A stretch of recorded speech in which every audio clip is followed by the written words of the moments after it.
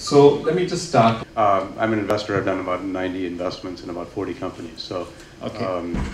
my belief is that the due diligence system is broken and we're not doing enough to fix it. It takes way too long and probably half the questions are not relevant. Okay, so let me put that down. Just from an entrepreneur's perspective, what kind of investor would be the right fit for you? Okay, so what I put that as investor philosophy, or let me put that. I think one of the interesting things, especially in this space, is investors have so many frameworks that are beautiful, well thought, clean, set up in a boardroom somewhere, kind of philosophies of life on geography, type of impact, type of model, etc., that they don't always match well with the messy world. And so I feel like having more investors that would have a little bit more of a flexible framework and then be very pragmatic about someone who just knows how to get stuff done in an environment might be a little more opportunistic. So I'm an angel, and I think the biggest difficulty is the battle between value and valuation. Okay. And entrepreneurs are fixated on, how much money are you going to give us? And we presume that we're more interested in what value are you going to add to the customer's life. So let's call it the capital chain.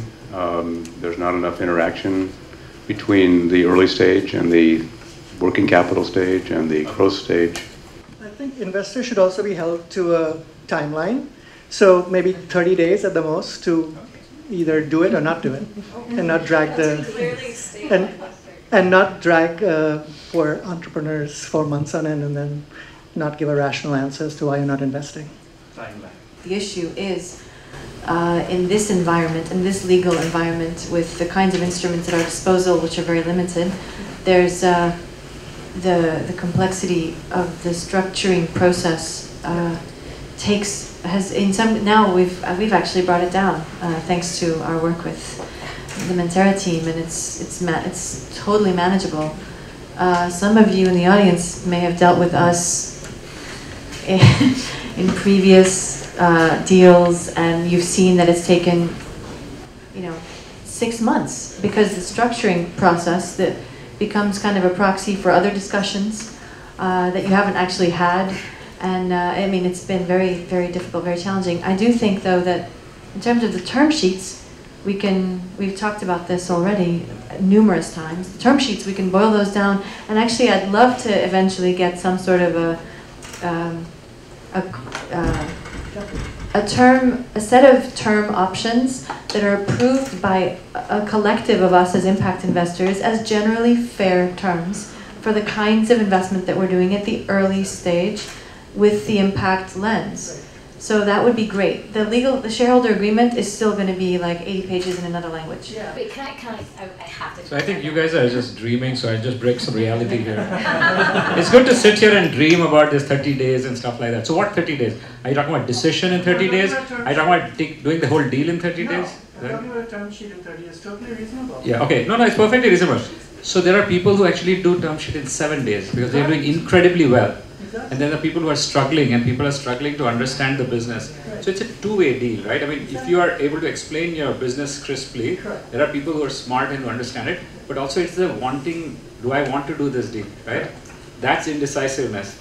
And the answer is definitely no in 30 days. If you don't get a yes or a no in 30 days and you're still struggling, in your mind you should have no as an answer and keep following. Now, of course, if it turns around, then then you're back, in a good reality. But I think that 30-day period to make a decision is the requirement is so many different things that are there. Are they doing some CPs? And you leave them CPs, condition precedents in there, then you can do it in 10 days, 5 days, right? But then you struggle at the back of the 30 days. So it's all relative. Actually, there's a couple of factors here. One is, you also as an entrepreneur need to, it's all stage related. So if you're talking about mid-stage, early stage, let's assume for right now, we're not talking about our very first investor that we're getting money from. But let's say you're talking about a diversified group of investors that you're engaging. And our story, our very first investor was a VC, pure commercial investor. And as you all know, early stage entrepreneurs, we're kind of like, let's just get this money, otherwise I'm going to go to business school and I have no idea what I'm going to do next, right? And so, you're kind of accepting certain terms because they're like, look, this is standard, we do this for everyone, don't complain. Who cares about equity that you're going to get in the future if you don't have any value that you're creating today? We're going to help you create the value. So you kind of accept it. The challenge comes in when you're going from that first early stage round to your next round of investors, and now suddenly you also recognize that the impact investors that were risk averse to take you on in the first place are now finally latching on because you've proven something. And so, but now the terms are clashing, because now they're like aggressive commercial terms and they're talking about impact, and there's this crazy clash that goes on. So that takes time. You can still get through that if you have a good relationship with your VC investor and letting them understand that, look, you're not the right kind of capital for my future. I'm not a hockey stick growth story. I need patient capital. These are good investors. Please mingle and get to know each other and make my life a lot easier. Like, stop making me the middle point and understand that you like me and you want me to succeed. So let's do this faster. And this is where like-minded investors come together and they come up with a great term sheet. But to the point that someone else made earlier, it's not, actually you did, Shabri, it's not then the term sheet, then suddenly 5 lawyers come in. And 5 lawyers all have very different opinions. So then we started clubbing, let's just say, who's going to use their lawyer? Well, I, as an entrepreneur, certainly don't want to pay for a lawyer. So let's have one of the impact investors come in, because they'll probably structure this more fairly. But then you realize all impact investors use lawyers that also are outdated when it comes to Indian regulation. So next thing you know, you're spending what was simple term sheets in 6 days, like 5 months to create an agreement, which is 90 to 120 pages. And you're kind of going, wait, why did that happen? I had a pretty clear-cut agreement that took 50 pages earlier. You just had to build on this. But that's a new lawyer, and that's a person who's trying to build their own image in like the sector of being the impact lawyer, and it kills you. So it's not as simple as going, get a term sheet fast, get people aligned fast. It's an entire story. And then the question goes into, we can complain about the investors as much as we want, but it's where are we then stepping up and becoming more active or innovative? And because at the end of the day, we need the money in the bank account more than anyone else does. So then we start becoming pushy. We start thinking about new ways of structuring deals. I become a lawyer because I might as well also be a lawyer and an entrepreneur and everything else that I am. And it becomes messy. So it is an ecosystem issue. But at the same time, I think that some of the things that some of the investors have been doing, saying, let's join forces, let's communicate more, is helpful. But I think that regulatory issues become a challenge. And the question is, who's supposed to be responsible for then being more proactive to make it happen? Sorry.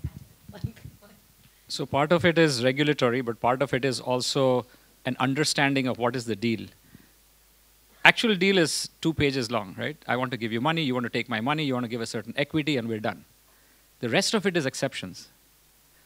You're 2 founders. What happens if one of the founder leaves?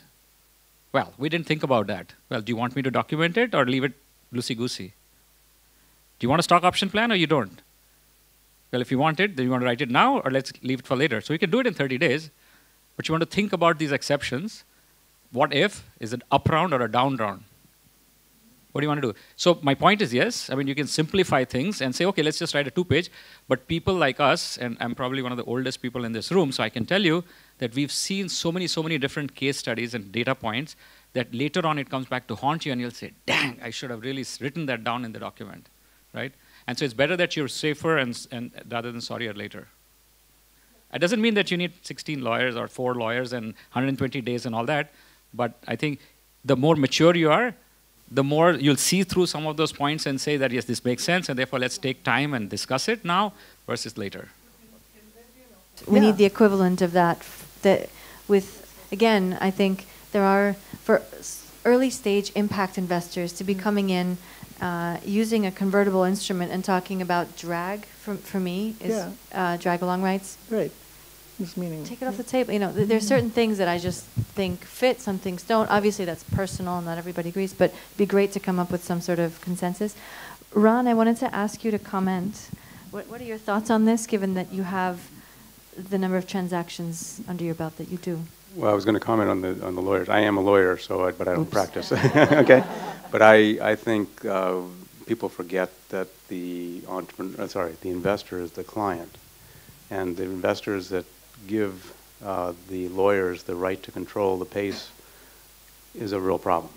They are the, and in most cases, the investor probably has enough deals so they know what really is going to happen. They maybe have some entrepreneurship background, and they should be able to make a decision quickly or say, I'm not worried about that, leave it out. But it's very easy to get hijacked by the professionals who don't know anything about. More often than not, most entrepreneurs do not really pay too much attention to it. Not to blame them or anything, it's just that they're so caught up in operations. This becomes the job of the most lowly paid executive during the process. But it all comes to haunt you when you're doing your investment, because that's where you cannot invest. Today, if you invest without the paperwork in place, you could get into problem, due to various compliances. And that's actually takes away most of your time rather than the clauses in the agreement is what I mean. We have systematically tried to share due diligence. And for me, the sharing of the due diligence is not just a document that you then send on to the next guy who wants to, or girl who wants to look at a company. It's also then a lot of that engagement you were talking about. We actively try to help every single one of our companies. As soon as they have the next hook into the next person, and if we know them, we're trying to share whatever sense we've derived from the experience of being with this entrepreneur, and then the documentation, of course.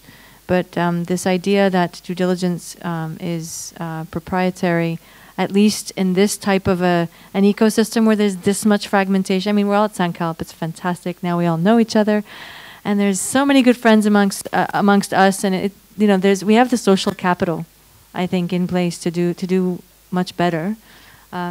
There's really no, I think, excuse, particularly if you're looking at somebody who's a little further down the channel from you. To your point, close your next rounds faster. I'm a great example of this, of what Audrey's mentioning, is that, it's not just shared due diligence in a process when you're bringing in multiple investors so that you can do it faster, but it's also that the next time another investor comes in, you suddenly have this group of 4 or 5 investors that are not just sharing that due diligence, but they're essentially endorsing you.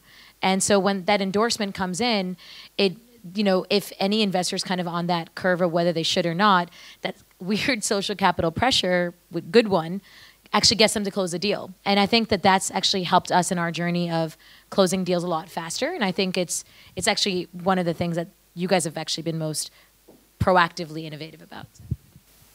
You had a point. I actually wanted to add a point on the previous comment. So I think the fundamental problem about this Mars and Venus thing is the distrust that about this God and dog. I think it need not be that way. Can the investor and entrepreneur relationship be on an equal term, both recognizing that the other is equally required? The money is required, the entrepreneur is required. If the entrepreneur was not required, the VC or investor could have run the enterprise by themselves. If the money was not required, the entrepreneur did not need the other side. So can both sides recognize the importance of the other and then treat the other as equal? And therefore, when it comes to the terms that protect terms for protection, can the protection terms not outweigh the entire spirit of the legal document? Was one point I wanted to ask. That's the whole point. It should not be so. So I thought we'll just wind back to, in fact, it came out as one of the comments earlier about investor philosophy. Okay, now you all can go back to sleep. Yeah, he wants the investors and the entrepreneurs to get along. Come on. That's not why we are here. Dark room is not the best way to do that. So, there was a comment about, first of all, not even understanding where the investor's coming from, the philosophy, and, we put that down. So, Shabri, you just talked about, being here a year back and meeting a number of investors. And to what extent do you think that was an issue for you in terms of your cycle of fundraising? Was it a serious block, if at all? No, I think it was a very worthwhile time that I put in. I spent maybe 3 days, including the 2 days for Sankalp that I came. I had done some homework before and then shortlisted some 25. And I think that was time well spent for me because I spent quality time only with the remaining 5. So in terms of my overall cycle time, it was very small, but time well spent. I think that brings brings up a really important point, which I think is it's very easy for us as entrepreneurs to complain that, investors are not reaching out to us or reacting or, giving us what we need, and we're creating impact, and do they not understand? But at the same time, you have the investors going, there are like no entrepreneurs out there to fund. It's get us good entrepreneurs. And I think that there's a misnomer on both of these concepts, right? I think it is the importance of an entrepreneur to do their homework. They should really understand that if you're going to a place where there's an investment forum, you don't want to mingle with all 100 people that are there. You should be doing research on what portfolios have they invested in the past, what is their track record, do they align with your vision or not? And it's usually available on a website, so it's really not that tough to figure out. But vice versa, I think that an investor then should also have that same responsibility of knowing that, are they like seeking to meet XYZ? If they don't care about energy access, why are they talking to me? And it's, so there's an onus on both sides that come in. I think investors are tending to do it better because they have middlemen that are now helping them, whether that's called incubators or not. I don't think that entrepreneurs are doing as well of a job to actually get there. But at the same point, I also think that,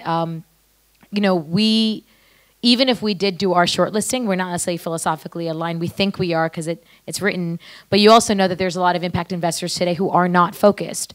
So you could see one portfolio investee of energy access, but it turns out they really like healthcare. So you're kind of asking, like, why the hell did you invest in an energy access portfolio company? How is that aligned to what you're doing? So I think philosophy alignments in terms of communicating that better is something that's really hard for an entrepreneur to figure out until we actually meet you. So it's a challenge, right, in terms of really trying to figure this out. We're pretty straightforward. We're an energy access company that does distribution. So is it easier for you all to come to us or us to come to you, and how do you kind of figure that out? A quick question that comes to mind is, from the entrepreneur standpoint, other than the money, are they really looking for any value from the investors? Or they just want the money and there? What do the entrepreneurs have to say to that? Sonali, why don't you answer that? I think it depends. I think and the entrepreneur should be clear about that. So right now, when I'm talking to investors, I am telling them that I'm looking for an investor that brings strategic value, and these are the areas that we need help with. So, and we're looking for an investor that'll take a board seat. And, I think it's important, it's on the entrepreneur to be clear about that. I think it's stage to stage, right? Early stage, you probably don't know what you need. And so early stage, you're just kind of trying to get money fast so you can do your work. But when you're starting to grow, I'm sure you can say this with your experience as well, that we were very picky about who we wanted to take money from. And we were asking other entrepreneurs who got invested by these organizations. We're doing our own kind of due diligence to understand, are we the right fit? Because I was clear that I didn't just need money this time. And this time I needed a different kind of, so I think it depends on stages.